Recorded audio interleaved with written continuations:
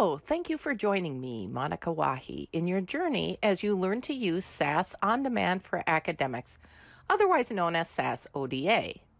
In this video, I'm going to show you how to import a SAS dataset into the SAS ODA environment. Okay, here we are in the SAS OnDemand for Academics, or SAS ODA, environment.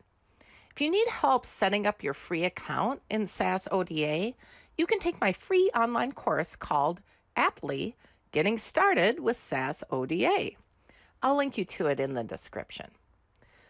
Okay, so assume you got started with SAS ODA, and now you can open a program window. And let's say someone gives you a SAS dataset. Actually, let's say I give you a SAS dataset and tell you to get it into SAS ODA. How do you get it into the environment? Oh, and you can go to a link in the description to get the demonstration dataset. It is called chap8_1.sas7bdat. So it's a SAS dataset, meaning the extension is SAS7bdat. That's what we are trying to get into SAS ODA and actually use. Now, the first step is to upload that file into the environment, but I want to be neat. So let me make a folder for it first.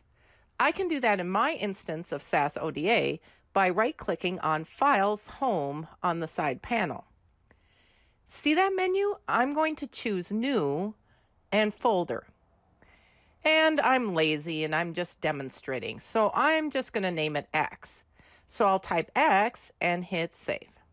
Okay, there it is. Do you see it? Okay, let's now upload our SAS dataset there. I'm going to click on the folder. Now I'm going to click on this Upload button. See that? Then click Choose Files.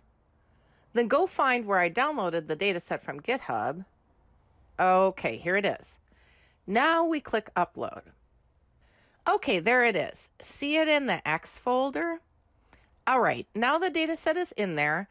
So the next thing we have to do is come up with a way to tell SAS how to refer to it.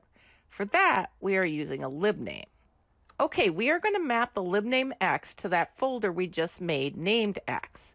How we do it is we use the LIBNAME command, then we put X for the folder name, and then we put the path. But that path in there from the GitHub code isn't right.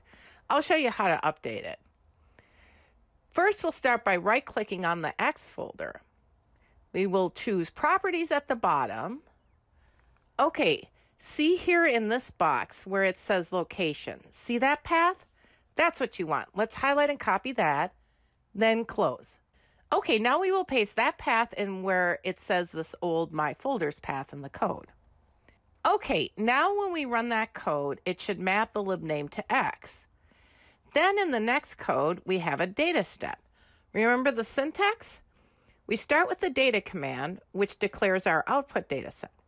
Notice we are calling our output dataset BRFSS_A because I took these data from the Behavioral Risk Factor Surveillance System dataset.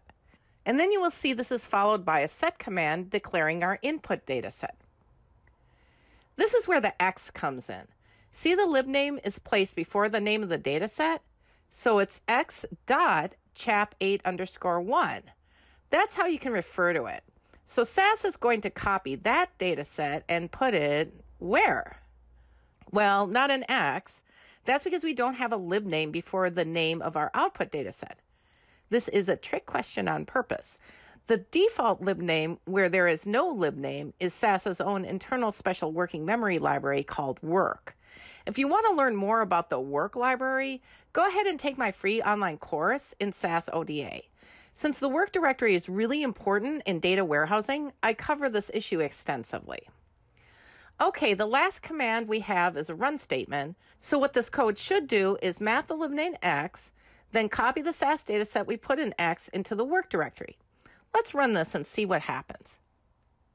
Hey, it looks good. Let's look in the log. Attention, attention. SAS has a note for us. Note. There were 38,901 observations read from the dataset x.chap8_1. The dataset work.brfss_A has 38,901 observations and 12 variables. I love that note. That's the kind of stuff it says in SAS when your data gets in there right.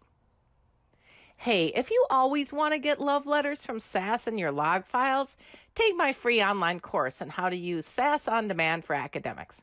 All these lessons are based on my riveting yet thoughtful book, Mastering SAS Programming for Data Warehousing. I'll link to these in the description. Thanks for watching and have a peachy day.